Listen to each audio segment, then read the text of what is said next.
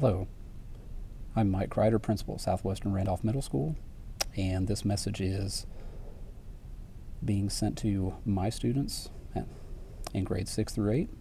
It's also for any other student who happens to see this through any form whatsoever. I've been trying to think for a while now what I could say to you that hasn't already been said. I hope you know by now that we, the adults at the school, miss you a lot, and we think about you, we worry about you, and we still care about you. We hope that you are staying safe and that you are taking social distancing seriously. However, we also hope that you are finding ways to stay sane during this time of crisis. We hope that you're giving your best effort on assignments, either through Canvas or working through paper packets, but also hope that you're taking this unprecedented opportunity to stay safe as a family unit and doing your best to stay active. But I think I know what I really want to say today, and I already had an idea in my head until I saw a TV advertisement this morning that just used the message, "It's okay." It is okay for you to be angry at times that you are not getting the chance to perform in band, play basketball, play baseball, soccer, go to the beach, or even go to the mall. It's okay for you to be disappointed about not getting an in-person recognition assembly at the end of the school year.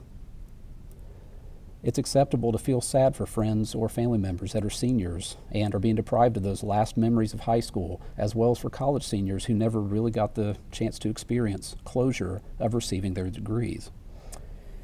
It is not required of you to be happy all the time about the current situation we are going through as a society.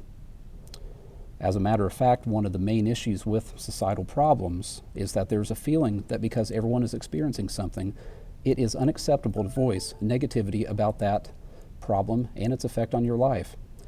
However, that removes the individual experience from what we are living through, and I am reminding you, as your principal still, that your thoughts and feelings are your individual experiences and are equally important as everyone else's.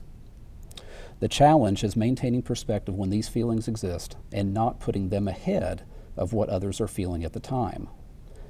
That is how we coexist, care for each other, and still maintain our highest levels of mental health. So what do you do when you feel angry, sad, disappointed, or confused? Talk to someone.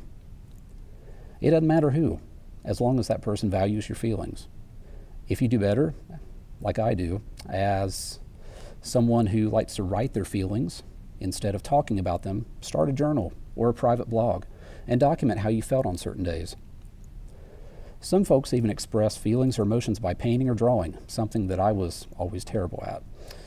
That is equally a wonderful opportunity to express emotion. If you have no one to talk to, pick up the phone and call me at school. I'll never get upset with you if you need to talk to me to be honest about something you are feeling. I can't promise I'll know exactly what to say, but I promise I will listen. Send me or one of our awesome staff members at our school an email, whether you choose to vent or you want to let us know that you want to call us sometime. I would like to close my message to you with this. Neil deGrasse Tyson, the famous astrophysicist and host of Star Talk on the National Geographic Channel, was once asked what gives him peace as he studies the expanding universe around us that seemingly goes on forever. He said, and I'm paraphrasing, "Everything that exists in our universe is made up of essentially 4 elements: hydrogen, nitrogen, oxygen, and carbon. And yet, each one of us on planet Earth is made up of those same elements. So even though we are just one small part of the universe, we are all made up of the same elements, which makes us an important part of it." All of us are going through this crisis together remotely, but we all still have individual experiences that we need to process, share, and deal with. Please stay safe, stay healthy, and know that Southwestern Randolph Middle School continues to care about you and root for you every step of the way. We hope to see you tomorrow at Packet Pickup. Thank you.